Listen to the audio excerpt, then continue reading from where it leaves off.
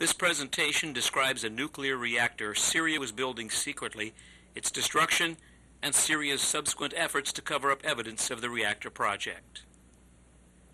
The reactor was built in a remote area of eastern Syria near the Euphrates River. The nearest town is called al-Kibar. We have detailed information showing that the al-Kibar facility was a nuclear reactor. A three-dimensional computer model of the facility has been created using features and dimensions from photographs of the facility.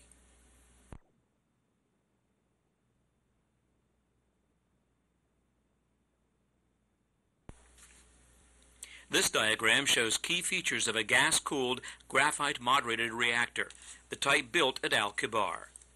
We have photographs showing some of these important reactor components under construction, including vertical tubes in the top of the reactor for control rods and for refueling, a reinforced concrete steel-lined reactor vessel, and a water supply system that uses heat exchangers to remove heat from the carbon dioxide coolant. The main feature of the reactor hall, shown here in the center of the building, was the top of the reactor vessel. The pattern of holes on the floor were the ends of vertical tubes used for control rods and refueling of the core, a key feature of gas-cooled reactors. We judge other features of the building, such as heavily shielded, reinforced concrete rooms for heat exchangers and a spent fuel holding pool, also are consistent with typical gas-cooled reactors. This photograph shows the top of the reactor vessel in the reactor hall, before concrete was poured around the vertical control rod and refueling tubes.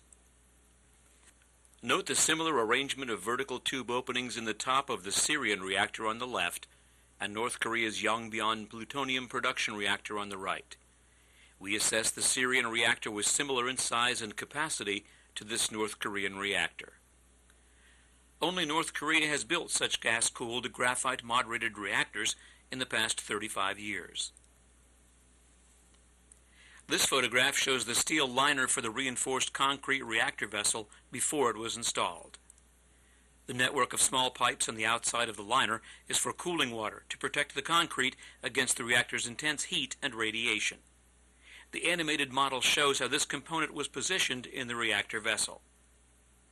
This photograph and view of the computer model shows the concrete reactor vessel under construction. The photograph shows the steel liner in place within the vessel. Satellite imagery, together with ground photographs of the facility under construction, showed features of the cooling water supply system. A key feature was pipes running up a canyon to supply water from the Euphrates River to an underground storage tank at the reactor site. The site lacked key features of alternative facilities, such as fuel storage and turbines for an oil-fired power plant, or pipes from the site for irrigation or water treatment. The water would have been pumped from the tank through heat exchangers in the reactor building, and the hot water would have returned to the river by a separate pipeline.